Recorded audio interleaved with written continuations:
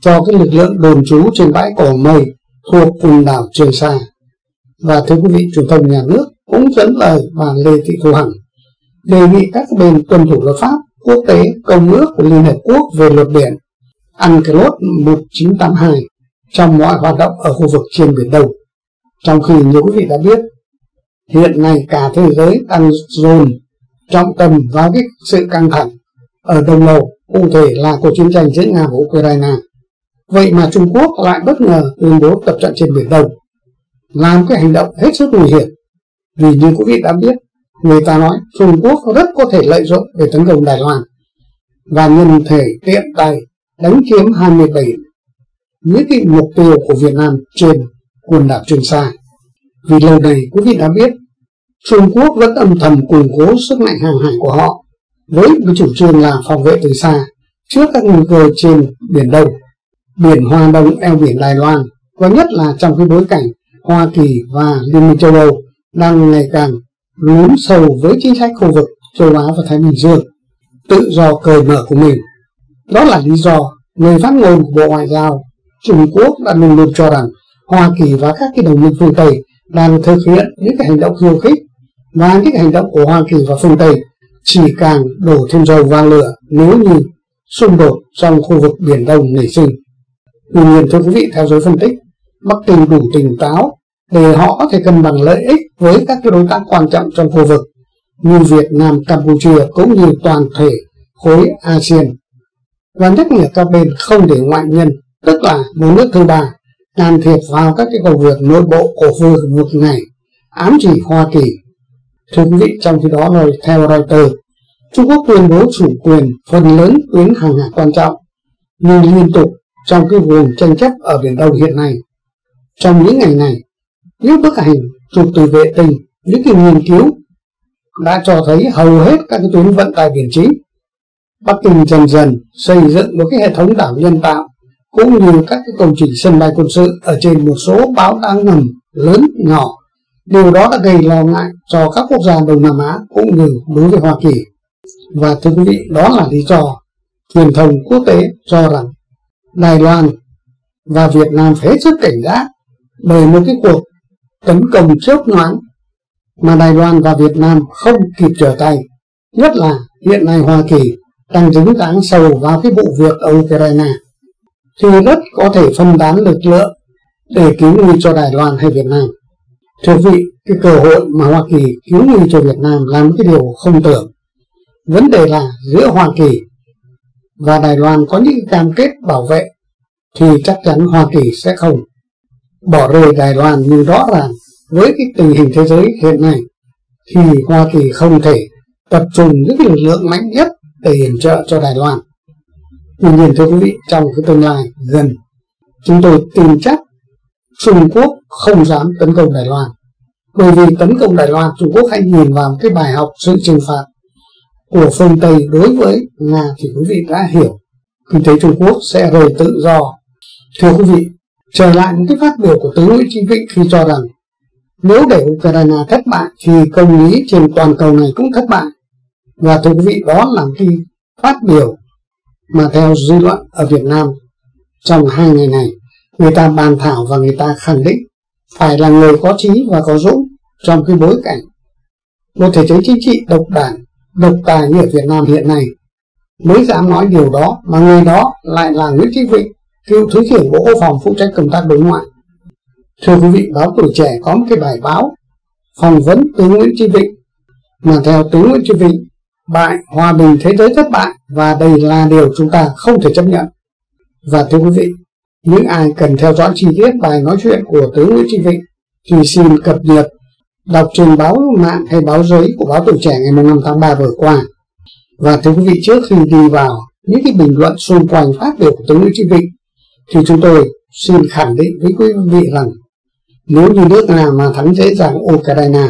thì thế giới không đoàn kết ủng hộ mạnh mẽ Ukraine như hiện có trong thời điểm hiện nay thì Trung Quốc lập tức sẽ sử dụng những cái vũ lực để đánh chiếm Đài Loan, thậm chí có thể mượn tay để sử dụng sức mạnh trên Biển Đông đối với Việt Nam. Và thưa quý vị, tương tự, nếu nước nào mà sa đẩy trên chính trường Ukraine bị cả thế giới tự do, dân chủ, cô lập, dẫn đến nền kinh tế Nga kiệt quệ, làm cái điều chắc chắn, thậm chí vị thế một cường quốc thứ ba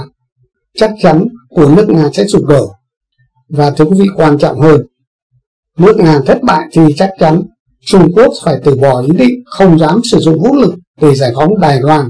cũng như giải quyết vấn đề tranh chấp trên Biển Đông. Và thưa quý vị, có những người nói vui Ukraine đánh Nga cũng là đánh vào Việt Nam để bảo vệ Biển Đông. Và thưa quý vị, trong cái bài phỏng vấn của tướng Nguyễn Chí Vịnh trên báo Tuổi Trẻ, chúng tôi phải nói trước, có thể quý vị đồng ý hay không đồng ý, hay có các cái quan điểm khác về cuộc chiến Nga-Ukraine. Nhưng thưa quý vị, trong cái bài phỏng vấn của tướng Nguyễn Chí Vịnh có những cái điểm đáng chú ý. Theo tướng Nguyễn Chí Vịnh, cho dù cuộc chiến nó có kết thúc đi như thế nào đi chăng nữa, thì Nga và Ukraine đều có những cái tổn hại về phía mình, và Nga phải bỏ ra những cái chi phí rất lớn để thực hiện những chiến dịch quân sự đặc biệt, lại phải chịu các cái đòn trừng phạt kinh tế của Liên minh châu Âu, Hoa Kỳ và các nước đồng minh. Và thưa quý vị, theo tướng Nguyễn Chí Vịnh, về mặt đối ngoại, nước Nga sẽ có một kẻ thù ở sát nách thay vì một cái người anh em hay một nước láng giềng truyền thống, đó là Ukraine. Và hơn thế nữa, uy tín cũng như sự đoàn kết quốc gia của nước Nga sẽ bị tổn hại vô cùng nặng nề và lâu dài. Chưa hết thưa quý vị, theo tướng Vịnh, trong cuộc xung đột này, Nga là một nước lớn, các bên can dự như Hoa Kỳ, Liên minh châu Âu cũng vậy, sẽ không bên nào chịu bên nào, và chẳng có một cái bên nào họ dễ dàng chấp nhận thất bại cả. Còn nếu để cho Ukraine thất bại thì công lý thất bại, hòa bình thế giới thất bại, và đây là cái điều không ai có thể chấp nhận được. Thưa quý vị, chúng tôi cũng phải nói rõ, đây là những cái phát biểu của Thượng tướng, Thứ trưởng Bộ Quốc phòng phụ trách công tác đối ngoại của Việt Nam. Và thưa quý vị, những cái phát biểu của tướng Nguyễn Chí Vịnh được báo Tuổi Trẻ đưa tin, nó không thể như ai đó viết trên Facebook cá nhân hay chúng ta tranh luận với nhau. Nhưng có lẽ phần lớn thế giới đã đồng ý được với nhau là nếu Ukraine thất bại và nước Nga giành được những gì họ muốn thì công lý thật sự thua cuộc, và không có một cái dân tộc nào có chủ quyền mà muốn bảo vệ đất nước mình có thể chấp nhận điều vừa kể. Chúng tôi nói những điều vừa kể để quý vị hiểu, những ai còn cổ suý cuồng Putin, ủng hộ cái cuộc chiến tranh phi nhân phi nghĩa của Putin, phải nhớ nếu Ukraine thất bại, nước Nga giành được thắng lợi thì Trung Quốc nhân cơ hội sẽ đánh Đài Loan cũng như Việt Nam. Chúng tôi nói với quý vị, trong cái nhận định về công tác đối ngoại Việt Nam lâu nay, thường áp dụng một cái chính sách đùn dày, không làm mất lòng bên nào. Đó là những điều không hài lòng của một số thế lực đi theo cái chủ nghĩa dân tộc cực đoan, và người ta nói phải coi Trung Quốc là kẻ thù, luôn luôn Việt Nam ở một cái tâm thế đối đầu với Trung Quốc. Thưa quý vị, Việt Nam lấy gì để đánh Trung Quốc? Chúng ta vẫn cứ tự hào truyền thống ngàn năm lịch sử của dân tộc Việt Nam chưa biết thua Trung Quốc. Nhưng rõ ràng thưa quý vị, trong cái thời đại hiện nay thì cái việc hòa hoãn để đảm bảo hòa bình làm cái điều cần thiết để cho quốc gia chúng ta, tức Việt Nam, đặc biệt những cái người ở thế hệ chúng tôi. Thưa quý vị có nhớ rằng trong cái thời gian chiến tranh Nam Bắc, lúc đó người dân ở miền Bắc chỉ ao ước ăn cơm với muối nhưng không nghe tiếng súng là đủ. Và tôi nghĩ rằng trong cái giai đoạn đó, người dân miền Nam cũng vậy, người ta muốn có hòa bình để yên ổn làm ăn,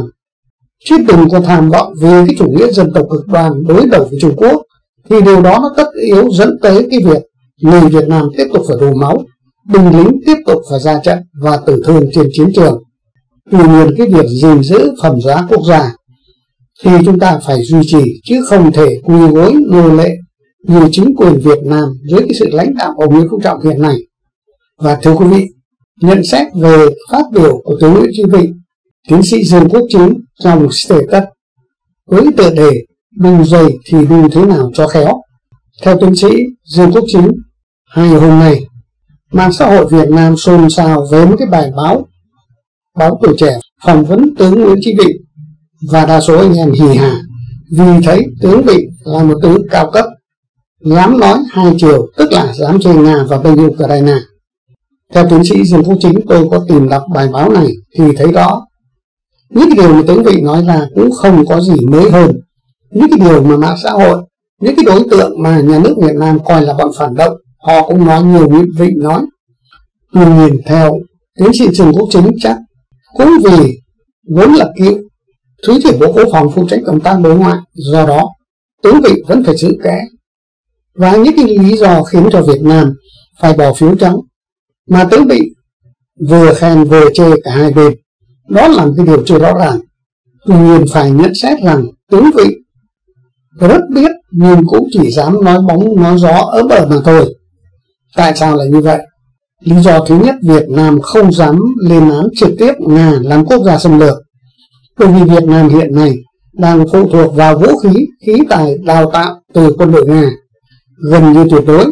Đấy là một cái điểm yếu chết người nhất của quân đội Việt Nam, bị khóa mồm trong cái vụ việc chiến tranh của Nga và Ukraine. Bởi vì Việt Nam từ lâu đã không dám mua vũ khí của Trung Quốc để đề phòng Trung Quốc, trong khi Mỹ chưa tin tưởng để bán vũ khí cho Việt Nam. Và một cái lượng vũ khí Việt Nam mua của Israel chủ yếu là vũ khí cá nhân. Theo tiến sĩ Trần Quốc Chính, tóm lại là không có đối tác xứng tầm để tránh bị lệ thuộc vào Nga. Và đó là lý do truyền thông nhà nước phải giấu tịt, không dám động đến. Một cái lý do về tình bạn truyền thống mà tướng Vịnh viết thực tế là sai.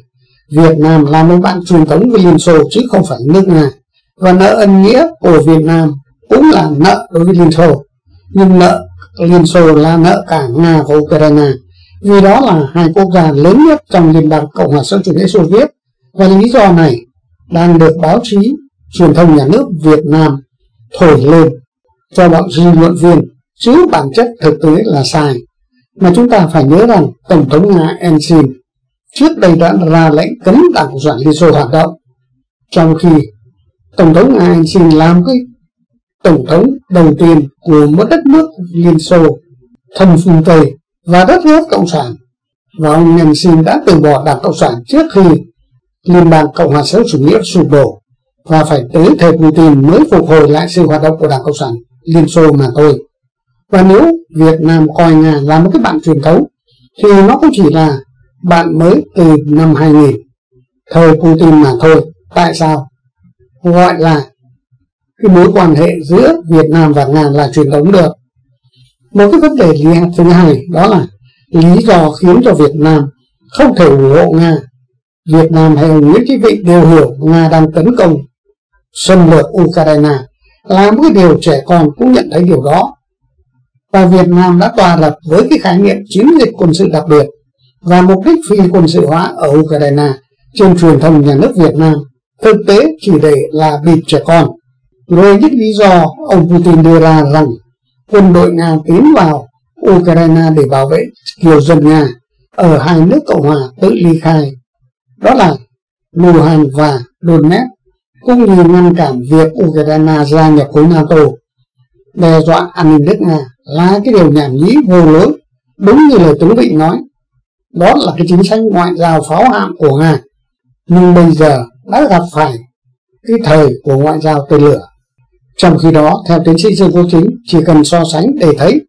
Việt Nam từng bị Trung Quốc tấn công với các cái lý do y chang. Theo Trung Quốc, họ trả đũa những cái vụ Nam Kiều, tận dụng cơ hội bảo vệ Hoa Kiều, dạy cho Việt Nam một bài học. Nhưng thực chất đằng sau là lý do Việt Nam liên minh quân sự với Liên Xô. Nên nếu Việt Nam ủng hộ Nga, tức là Việt Nam cũng chấp nhận Trung Quốc đánh Việt Nam năm 1979 là đúng, bởi vì lý do nó gần như nhau. Một cái vấn đề thứ hai là Việt Nam hiện nay đang có những cái điểm rất nhạy cảm, có những cái vùng đất có rủi ro lớn của cái sự ly khai, đó là địa bàn Tây Nguyên, địa bàn Tây Nam Bộ, Tây Bắc, điều mà lực lượng an ninh Việt Nam gọi là ba Tây nhạy cảm. Do đó nếu Việt Nam ủng hộ Nga, tức là ủng hộ việc ly khai của các cái khu vực nói trên. Theo tác giả Trần Quốc Chính, một ngày nào đó xấu trời nhớ người mèo ở biên giới phía Bắc, họ cũng đòi ly khai lập quốc rồi được Trung Quốc công nhận. Và nếu Việt Nam đàn áp thì Trung Quốc mang quân sang giải cứu, thì điều gì sẽ xảy ra? Bởi vì chúng ta phải nhớ rằng nhiều dân tộc thiểu số ở biên giới Việt Nam Trung Quốc, họ có chung dân tộc với người thiểu số ở khu tự trị Quảng Tây, Quảng Đông, và làm cái số dân lớn ở tỉnh Vân Nam. Họ cũng không có nhiều tinh thần dân tộc như người Việt Nam mình đâu. Đó là lý do ông Nguyễn Chí Vịnh nêu ra Ukraine là bạn bè nên Việt Nam phải bảo vệ. Thực ra nó cũng nhảm. Mà theo tiến sĩ Dương Quốc Chính, chẳng có cái tình bạn nào là mãi mãi cả, mà chỉ có lợi ích mới là vĩnh viễn mà thôi. Do đó Việt Nam và Ukraine cũng chẳng có cái mối quan hệ kinh tế gì ghê gớm, ngoại giao thì cũng chẳng thân thiết gì. Đến nỗi hiện tại quyết chức đại sứ Ukraine tại Việt Nam, mà Ukraine đang sử dụng một cái bà đại biện lâm thời để thay thế mà thôi. Với cái lý do Việt Nam không lên án Ukraine một cách chính thức, chủ yếu dựa vào cái vấn đề lý luận và lịch sử vừa kể. Theo tác giả Dương Quốc Chính, vì hai lý do đó, Việt Nam bắt buộc phải bỏ phiếu trắng nhưng lại chạy rột, sử dụng báo chí nhà nước và một cái loại bò đỏ cao cấp như Lê Văn Cường để định hướng dư luận Việt Nam nghiêng về Nga nhiều hơn, để bày tỏ sự chung thủy với Nga lớn hơn, với hy vọng để mua vũ khí Nga. Theo tác giả, đây là một cái làm việc rất ngớ ngẩn trẻ con của Ban Tuyên giáo Trung ương. Lẽ ra một cái chủ trương trung lập ngoại giao cây chè phải được xuyên suốt trên tất cả các tuyên bố ngoại giao lẫn tuyên truyền. Có nghĩa là báo chí phải được đèn xanh để ông đấm ông xoa, ông thì bênh Nga, ông thì bênh Ukraine, để chứng tỏ rằng Việt Nam luôn luôn giữ thế trung lập, đứng giữa, và ở Việt Nam có tự do ngôn luận. Đảng truyền thông nhà nước Việt Nam lại lời cựu Viện trưởng Viện Chiến lược Bộ Công an Thiếu tướng Lê Văn Cường lên TV trả lời phỏng vấn tán loạn với cái giọng điệu khệnh khạng, trịch thượng, hạ nhục Tổng thống Ukraine, một quốc gia đang có quan hệ ngoại giao với Việt Nam. Mà theo tác giả Dương Quốc Chính, đó là một cái hành xử rất phi ngoại giao, hoàn toàn sai sự thật trong mấy ngày qua. Đó là lý do tại sao đại biện lâm thời Ukraine tại Hà Nội đã lên tiếng phản ứng với Bộ Ngoại giao Việt Nam về cái chuyện vừa kể. Mà theo tác giả Dương Quốc Chính, trong cái hoàn cảnh vừa kể, lẽ ra một cái bài phỏng vấn tướng Nguyễn Chí Vịnh là một cách sửa sai, cần phải vừa đấm vừa xoa, và hai ông kia mấy hôm nay đã im tịt, chắc là bị lời nhắc nhở của Ban Tuyên giáo Trung ương hay sao. Đó là lý do theo tiến sĩ Dương Quốc Chính, trong thời gian tới đây có lẽ báo chí nên đăng một số bài khác mang tính trung lập hơn, có bài ủng hộ Ukraine, có thể giao cho một cái số tờ báo nhỏ nhỏ, nhưng những cái báo to kiểu Quân đội Nhân dân, Công an Nhân dân hay Báo Nhân dân thì cứ tiếp tục kiên định cuồng Nga cho nó an toàn. Bởi vì tuy trung lập về ngoại giao thì Việt Nam cũng nên ủng hộ tới cái việc viện trợ nhân đạo cho Ukraine. Ví dụ Việt Nam có thể quyết định viện trợ lương thực, y tế. Điều này chẳng có gì mà sợ mất lòng Nga cả, bởi vì đã tỏ ra tử tế và có lương tri đối với cái bên gặp sóng gió. Tuy nhiên, thưa quý vị, cuối bài viết, tiến sĩ Dương Quốc Chính cho rằng tôi không ủng hộ hoàn toàn ý kiến của Thượng tướng Nguyễn Chí Vịnh, như việc ông tướng Vịnh cho rằng phương Tây viện trợ vũ khí cho Ukraine là đổ dầu thêm vào lửa. Bởi vì với một tiềm lực quân sự quá chênh lệch như vậy, thì phương Tây viện trợ vũ khí cho Ukraine cũng là tăng cường khả năng tự vệ, duy trì sự sống còn của Ukraine mà thôi. Nhưng với bối cảnh hệ thống truyền thông chìm nổi của Việt Nam hiện nay đang ra sức cuồng Nga, thì có lẽ ý kiến của tướng Nguyễn Chí Vịnh là một điểm sáng, kể ra cái lực lượng dư luận viên, đặc biệt các cái dư luận viên cao cấp, không nhẽ lại chỉ tướng Vịnh, tức là quân ta lại bắn quân mình hay sao. Và thưa quý vị, cái cuộc tranh luận liên quan tới phát biểu tướng Nguyễn Chí Vịnh về cái vấn đề cuộc chiến tranh giữa Nga và Ukraine, đó là một phát biểu của một lãnh đạo cao cấp Việt Nam. Những cái điều vừa kể để cho thấy các cái quan điểm của tướng Nguyễn Chí Vịnh tỏ ra cởi mở hơn và đáng ghi nhận hơn. Tuy nhiên, trên mạng xã hội nó còn có rất nhiều ý kiến phản đối, và người ta muốn rằng tướng Nguyễn Chí Vịnh phải chỉ rõ chọn bên cụ thể, đó là đứng về Ukraine, thậm chí chống lại Nga. Thưa quý vị, trước cái ý kiến cực đoan như vừa kể, người ta tuyên rằng Việt Nam là một quốc gia cộng sản độc tài, và người ta đã xác định Nga và Trung Quốc là những cái đối tác chiến lược toàn diện, một cái mối quan hệ ngoại giao cao cấp hơn cả Hoa Kỳ. Và thưa quý vị, sau đây là một cái bài bình luận về cái vấn đề chiến tranh giữa Nga và Ukraine của nhà ngoại giao kỳ cựu, học giả Nguyễn Quang Di. Thưa quý vị, theo tác giả, sau 20 năm cầm quyền, Putin đã công dẫn dắt nước Nga trỗi dậy từ cái đống tro tàn của quốc gia Liên Xô cũ, tới nay đã trở thành một cái siêu cường quân sự nhưng chưa đủ mạnh về tiềm lực kinh tế, bởi vì GDP của Nga hiện nay chỉ bằng 1/6 GDP của Trung Quốc mà thôi. Tuy nhiên, phải thừa nhận Putin là một cái nhà độc tài kiểu mới, có tham vọng phục hưng nước Nga thần thánh của Pierre Đại Đế, với cái tham vọng mở rộng khu vực ảnh hưởng,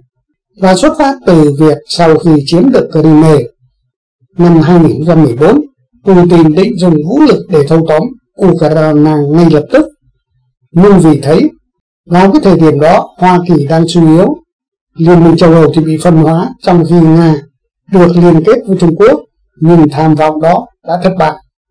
Bởi các cái lý do: thứ nhất, Nga không có chính danh, trở thành phi nghĩa,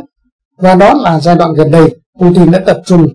190.000 quân dọc biên giới với Ukraine để hù dọa cũng như bắt chặt Kiev. Bắt Ukraine phải nhượng bộ là một chuyện, nhưng tấn công xâm lược của nước láng giềng có chủ quyền, nó là một cái câu chuyện khác. Do đó nước Nga, theo tác giả Nguyễn Còn Gì, không thể biện minh khi bất chấp luật pháp quốc tế cũng như dư luận quốc tế. Và Putin đã xô đẩy Mỹ và các nước đồng minh châu Âu, kể cả Đức và Thụy Sĩ, thậm chí cả Phần Lan, đã tập hợp thành một liên minh chống lại Nga, bênh vực cho Ukraine. Do đó dù có chiếm được Ukraine thì Putin sẽ bị lên án cô lập và chắc chắn thua. Cái vấn đề thứ hai nữa, theo tác giả Nguyễn Còn Gì, Nga đã để mất thế chủ động và trở thành bị động. Vì quân Nga mạnh hơn nhiều và tấn công bất ngờ, nhưng sau một tuần vẫn chưa chiếm được Kiev, vẫn chưa dựng lên một cái chính quyền thân Nga. Người Ukraine trong khi đó, dưới sự lãnh đạo của Zelensky, đã kháng cự quyết liệt, và điều đó đã làm cho Mỹ và đồng minh phương Tây phải thay đổi thái độ. Họ đã ủng hộ tập hợp lực lượng để gia tăng viện trợ vũ khí, ủng hộ Ukraine chống lại Nga mạnh mẽ hơn. Đó là lý do Putin phải chấp nhận đàm phán với Zelensky, dù chưa có kết quả, làm cái dấu hiệu thất bại mà thôi. Vấn đề thứ ba là nước Nga đã đẩy Hoa Kỳ và cái đồng minh, đó là Liên minh châu Âu, đã liên kết chặt chẽ hơn.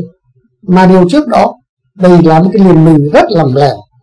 và phương Tây đã đồng lòng trừng phạt nước Nga nặng nề, loại nước Nga ra khỏi hệ thống thanh toán quốc tế. Và điều đó không chỉ Mỹ, Anh, Pháp mà Đức, rồi các cái nước trung lập như Thụy Sĩ, Phần Lan đã quyết định thay đổi lập trường trừng phạt Nga,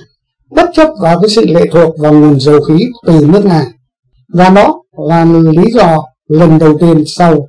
chiến tranh thế giới thứ hai, theo giới phân tích, các nước NATO và Liên minh châu Âu đã liên kết chặt chẽ để đối phó với Nga, điều mà Putin không tưởng tượng được. Vấn đề thứ tư là Nga liên kết với Trung Quốc chưa phải là một cái liên kết đảm bảo vững chắc. Putin và Tập Cận Bình gặp nhau vội vã trước cái dịp khai mạc Olympic mùa đông để hai bên đưa ra một cái tuyên bố chung. Tuy nhiên, theo tác giả Nguyễn Còn Gì, việc liên kết với Trung Quốc để răn đe và hù dọa phương Tây là một chuyện, nhưng nước Nga xâm lược Ukraine là một chuyện. Bởi vì Ukraine là một quốc gia có chủ quyền, bất chấp luật pháp quốc tế, nó làm cái chuyện khác. Và có nhiều dấu hiệu cho thấy Tập Cận Bình đã hiểu sai ý đồ của Putin, và thậm chí ông Tập đã bị bất ngờ khi quân đội Nga chính thức tấn công Ukraine. Và điều đó làm cho Bắc Kinh bị động mắc kẹt và phải ứng xử theo lối hai mặt. Đó là lý do tại sao Bắc Kinh lại bỏ phiếu trắng ở Đại hội đồng Liên Hợp Quốc. Theo tác giả Nguyễn Còn Gì, tuy tôi không rõ Tập Cận Bình có biết trước kế hoạch Nga xâm lược Ukraine hay không, nhưng chắc chắn có hai điều. Một là Tập Cận Bình mong cho quân đội Nga mạnh mẽ hơn, sẽ nhanh chóng đè bẹp được Ukraine. Và một cái vấn đề thứ hai, Tập Cận Bình hình dung những cái phản ứng của cộng đồng quốc tế sẽ yếu ớt hơn trên thực tế. Nhưng những cái gì đang diễn ra tại chiến trường Ukraine, nó đã trở thành cái cơn ác mộng đối với Putin và kể cả Tập Cận Bình. Mà theo tác giả Nguyễn Còn Gì, người Ukraine bằng hành động của mình đã cho Mỹ và châu Âu và châu Á một cái bài học về khả năng tự vệ. Tuy nhiên, thắng thua trong trận chiến giữa Nga và Ukraine thì Trung Quốc chắc chắn có một cái vai trò không nhỏ. Do đó Trung Quốc trở thành một cái ẩn số vì như vậy. Theo giới phân tích, Bắc Kinh ủng hộ nước Nga xâm lược Ukraine sẽ là một cái điều có hại cho tham vọng toàn cầu của Trung Quốc. Bởi vì trong khi phương Tây mất thể diện về ngoại giao và an ninh vì họ không ngăn chặn được Nga tấn công Ukraine, thì Trung Quốc cũng không thoát được một cái hệ lụy do cuộc chiến đưa lại. Đó là lý do trong tuyên bố chung với nước Nga tại Bắc Kinh ngày 4 tháng 2, Nga và Trung Quốc đã cam kết hợp tác không giới hạn. Khi đó ông Tập liên kết với ông Putin để đối phó với Hoa Kỳ và đồng minh,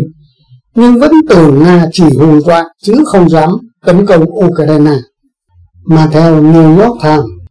ông Tập đã hiểu sai ý đồ và tham vọng của Putin, nên các cái tuyên bố của Trung Quốc sau khi chiến tranh xảy ra đã tỏ ra thiếu nhất quán, và phía Mỹ đã 6 lần tiếp xúc chia sẻ những thông tin tình báo với phía Trung Quốc. Ngoại trưởng Blinken của Hoa Kỳ đã 6 lần thông báo với Ngoại trưởng Vương Nghị của Trung Quốc những cái thông tin về thời giờ mà Nga có thể tấn công đối với Ukraine. Tuy nhiên Bắc Kinh đã coi thường, tưởng Nga sẽ không đánh lớn, và có nhiều dấu hiệu cho thấy Tập Cận Bình đã hiểu sai ý đồ của Putin cho đến khi quá muộn. Theo tất cả các cơ quan chức Mỹ cố chia sẻ những thông tin tình báo đối với Bắc Kinh vì họ không còn bất kỳ một cái lựa chọn nào khác, hy vọng Tập Cận Bình có thể thuyết phục Putin không đánh Ukraine. Nhưng rất tiếc các cơ quan chức Trung Quốc cho rằng Mỹ đang tìm các cái thủ đoạn để chia rẽ mối quan hệ giữa Nga và Trung Quốc, nên đã chia sẻ lại những cái thông tin mà Mỹ cung cấp cho Nga. Và có lẽ Tập Cận Bình đã tập trung quyền lực quá lớn, trở thành một cái hoàng đế, nên các cái trợ lý của ông Tập không dám thông báo những cái tin tức và phân tích trái ngược chủ trương của phương Tây, sợ ông Tập Cận Bình bực mình. Và đến nay mọi sự đã đảo lộn. Điều đó đã khiến cho Trung Quốc buộc phải xem xét lại lập trường của họ trước những cái hệ quả không đi trước tại Ukraine. Và điều đó nước Nga đã thất bại trong việc đánh nhanh thắng nhanh, nên buộc phải kéo dài cuộc chiến. Trong những cuộc điện đàm trước chiến tranh ngày 2 tháng 2 năm 2022 với Putin, ông Tập Cận Bình khi đó đã đề nghị Putin đàm phán với Ukraine để tìm ra một cái giải pháp cho cuộc chiến, đồng thời phải tôn trọng chủ quyền của Ukraine. Và thế giới đang chờ liệu Trung Quốc có thể kiềm chế được nước Nga hay đóng góp một cái giải pháp ngừng bắn công bằng hay không. Và thưa quý vị, trong khi đó dư luận xã hội ở Trung Quốc người ta cho rằng ông Putin đã mắc lừa ông Tập Cận Bình. Tại sao lại nói như vậy? Dư luận Trung Quốc cho rằng ông Putin xác định nếu đánh chiếm Ukraine sẽ bị cả châu Âu và Hoa Kỳ bao vây, phong tỏa và trừng phạt, và đã vội vã quay sang câu kết với Tập Cận Bình, trở thành một cực. Ai dè lúc Putin đang chới với như hiện nay, thì Tập Cận Bình đã ra những cái quyết định ngấm ngầm chỉ đạo cho tổ chức ngân hàng khổng lồ của Trung Quốc hậu thuẫn, đó là Ngân hàng Đầu tư Cơ sở Hạ tầng Châu Á AIIB, đưa ra một cái quyết định khiến Putin choáng váng. Đó là Tập Cận Bình quyết định đình chỉ mọi hoạt động kinh doanh đầu tư đối với Nga và Belarus. Và điều đó nó đã cho thấy nắp tầm của Tập Cận Bình muốn rảnh chân rảnh tay đối với một cái cường quốc thứ ba, đó là nước Nga, mà Tập Cận Bình bây giờ chỉ tập trung toàn trí toàn lực và để đối phó với siêu cường Hoa Kỳ. Đó là lý do giới phân tích cho rằng nếu Trung Quốc quá gần gũi Nga vào cái thời điểm hiện nay thì uy tín và lợi ích toàn cầu của Trung Quốc sẽ tổn thất vì hai lý do. Một là mục tiêu thay thế Hoa Kỳ lãnh đạo thế giới vào năm 2050 sẽ phải lùi lại vô thời hạn. Và hai là Trung Quốc có thể bị lên án bởi vì Trung Quốc liên kết chặt chẽ với nước Nga, một cái nước đã vi phạm công ước quốc tế, tấn công một quốc gia của Liên Hợp Quốc. Và điều đó phong trào phản đối Nga xâm lược Trung Quốc sẽ tăng lên mạnh mẽ trên thế giới. Song một cái bất ngờ lớn hơn đối với Trung Quốc cũng như nước Nga, và đó là một cái bài học lớn cho Trung Quốc là người dân Ukraine họ sẵn sàng chiến đấu cho tới hơi thở cuối cùng. Và những cái kỷ niệm tại Ukraine hiện nay đã cho thấy phương Tây có thể tập hợp nhanh một cái khối liên minh toàn cầu để đánh vào kinh tế của các quốc gia xâm lược. Và giới phân tích cho rằng với một nền kinh tế của Nga, GDP chỉ bằng 1/6 của Trung Quốc, thì nền kinh tế của Trung Quốc lớn hơn rất nhiều, đa dạng hơn rất nhiều so với Nga, nên có thể chịu được một cái sự trừng phạt kinh tế một cách dễ dàng và thuận lợi hơn. Tuy nhiên, việc nâng cấp đối tác với Nga trước cuộc xâm lược của Nga vào Ukraine là một cái sai lầm nghiêm trọng về chính sách ngoại giao của Tập Cận Bình. Đó là cái giá mà Trung Quốc phải trả, bộc lộ những giới hạn về chính sách của ông Tập Cận Bình trong quan hệ quốc tế. Và lúc này không thể phủ nhận, Trung Quốc ở vào một cái tình thế rất khó xử khi họ cố gắng duy trì các cái quan hệ sâu sắc và cơ bản với nước Nga. Và nước Mỹ đã hy vọng Trung Quốc có vai trò quan trọng để khuyên Putin nghĩ lại và không xâm lược Ukraine nữa, nhưng họ đã không muốn nói với nhau những cái điều như vậy. Theo tác giả Nguyễn Quang Di, nói một cách khác, những cái kinh nghiệm về Ukraine nó làm cái cảnh báo đúng lúc với lãnh đạo Bắc Kinh về các cái kịch bản cho vấn đề Đài Loan, và đó là một cái cơ hội tốt để cho Trung Quốc điều chỉnh ý đồ xâm lược Đài Loan. Trung Quốc có thể đánh giá thấp Đài Loan. Theo giới quan sát cho hay, Trung Quốc có thể hù dọa Đài Loan thì được, nhưng nên nhân nhượng chớ có đánh Đài Loan để tránh khiêu khích người dân Đài Loan chống Trung Quốc. Rồi lúc đó tại châu Á, sự kiện eo biển Đài Loan làm cái điểm dễ dàng xảy ra xung đột như một cái thùng thuốc súng, và lập trường của Trung Quốc thay đổi nhanh chóng, chứng tỏ rằng họ đang tìm cách phải nói thế nào trước việc Nga xâm lược Ukraine. Trong các cái cuộc điện đàm giữa Ngoại trưởng Trung Quốc Vương Nghị và Ngoại trưởng Ukraine Dmytro Kuleba, Trung Quốc đã sẵn sàng làm trung gian hòa giải ngừng bắn ở Ukraine, và các nhà hoạch định chính sách của Trung Quốc phải xem lại lập trường của mình. Trung Quốc ủng hộ Nga không phải là không có giới hạn, mà Putin đã lầm tưởng và bị bịt mắt. Chắc chắn Trung Quốc phải nhận ra một cái mục tiêu thống nhất Đài Loan khó có thể diễn ra như họ tưởng. Trong khi đó, quan hệ Trung Xô không phải là quan hệ không giới hạn, mà thực chất nó chỉ là một cái quan hệ đồng sàng dị mộng mà thôi. Trong khi Putin muốn phục hồi nước Nga và Liên Xô vĩ đại, nhưng Putin mắc một sai lầm lớn nhất và thất bại vì không khuất phục được Ukraine.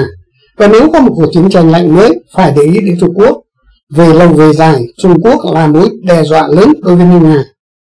Vì nếu không trừng phạt Nga xâm lược Ukraine thì bất lợi cho Đài Loan. Trung Quốc sẽ theo dõi chặt chẽ điều chỉnh những chính sách đối ngoại cũng như hành động.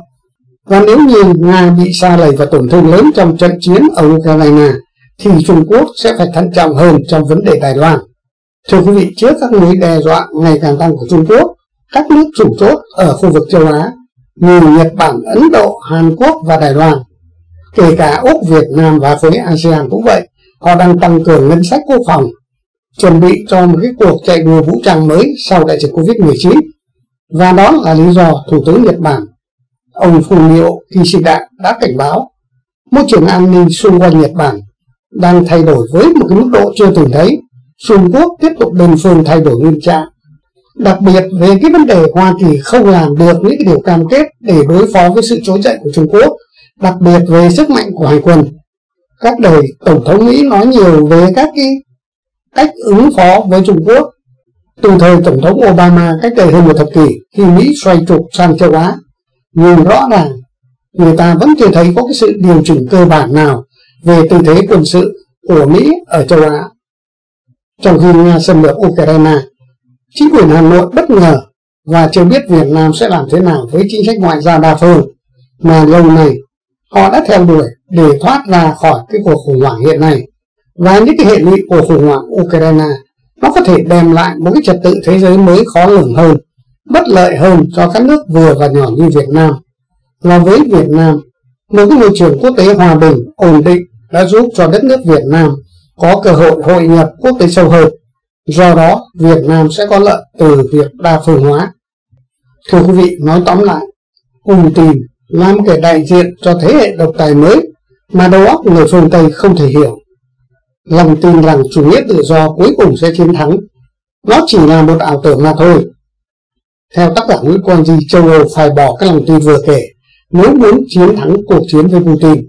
Trong thế giới của Putin, chiến tranh là một cái phần bất biến trong xã hội loài người. Phương Tây ngạc nhiên khi Putin viện dẫn một cái giá trị tinh thần của nước Nga để biện minh cho cuộc xâm lược Ukraine, với mục tiêu của Putin là phục hưng một nước Nga thần thánh. Trong khi đó, nhiều người coi lòng tin đó là một thủ đoạn, người khác coi là một cái đánh bạc điên rồ. Trong khi phương Tây tin chắc rằng cuộc chiến Ukraine của Putin sẽ phản tác dụng. Thưa quý vị, Putin có thể nắm trong tay vận mệnh của châu Âu làm con tin, nhưng Putin sẽ sai lầm nếu quá đề cao Putin là trung tâm của mọi mối lo ngại hay ẩn số hiện nay. Điều đó nó có nghĩa là thắng lợi của chủ nghĩa tự do là một ảo tưởng, trật tự dựa trên ý tưởng tự do đã kết thúc. Tuy nhiên, những cái điều giới phân tích lo ngại đó là nếu xâm lược Ukraine của Putin bị bế tắc, khó khả năng giới tài Việt Nga lo sợ xung đột kéo dài sẽ tốn kém. Họ sẽ nhân cơ hội này bắt tay với quân đội để đảo chính. Thưa quý vị, chương trình bình luận thời sự của KTV xin tạm dừng tại đây. Việt Thành xin cảm ơn và xin hẹn gặp lại quý vị trong các chương trình bình luận thời sự sau. Xin gửi lời chào tạm biệt. Bye bye quý vị.